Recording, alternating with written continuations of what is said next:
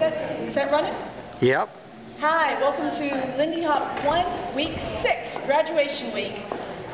We did a lot of talking about dance etiquette and technique stuff, but we also worked on two new moves. The first one was mirror Charleston.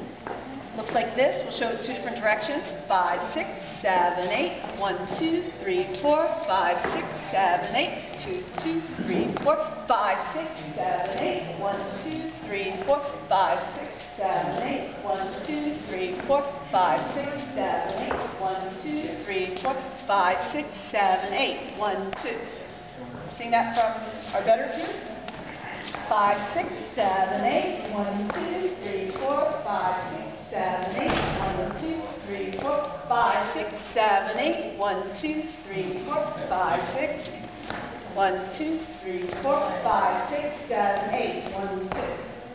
Quick comments about that? I think it has to set up space on 1, 2, 3, 4.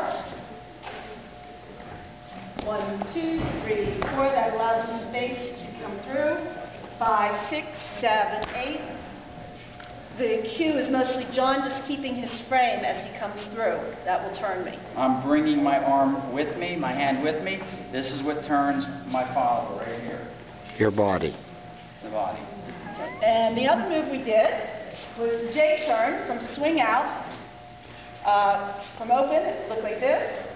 1, 2, 3, and 4, 5, 6, 7, and 8.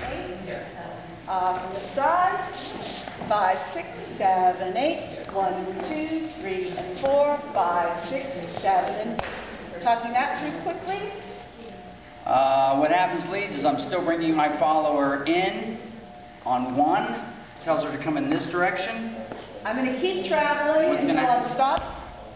And right here there's a stretch moment when I'm on my left foot, or left leg, whatever you want to call it, and then there's a stretch moment right here. And this is beat 4, face off. On 5, what I'm going to do is just rotate my body and take a step on 5, and then we're just going to finish. 6, 7, and 8. So watching it one more time. 5, 6, 7, 8. 1, 2, 3, and 4. 5, 6, 7, 8. And that was it. See you on the dance floor.